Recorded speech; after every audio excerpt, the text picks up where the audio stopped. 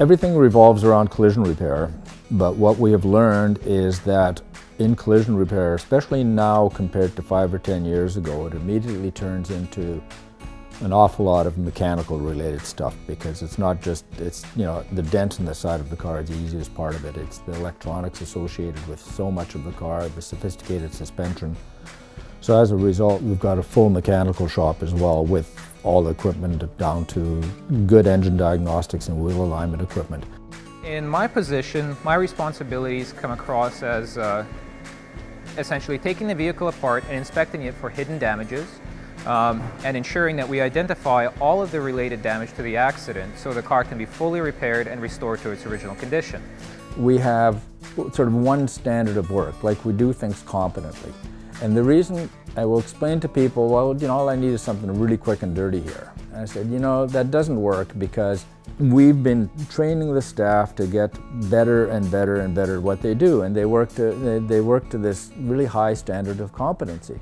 I don't have to worry about which technician the glass company is sending out to do this particular project for us, because we've got our own technicians, and they've been taught to do things in the way that we want them done.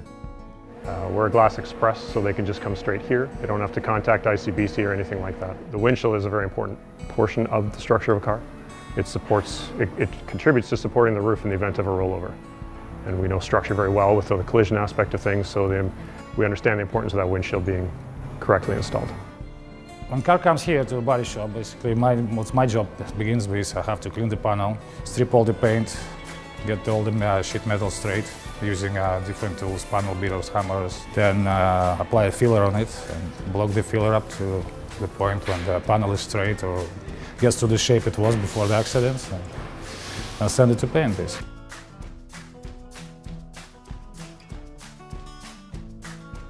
If the question is, do we go this way, do we go that way, we will always err on the side of giving a little bit more than giving a little bit less. We do not make a whole lot of noise about how good we are. We just try and get it done properly. And we have a real good understanding of what we're doing. We know how this industry works. We know how the insurance companies work. We can help you with this so that we'll get to the solution that you want as easily as possible.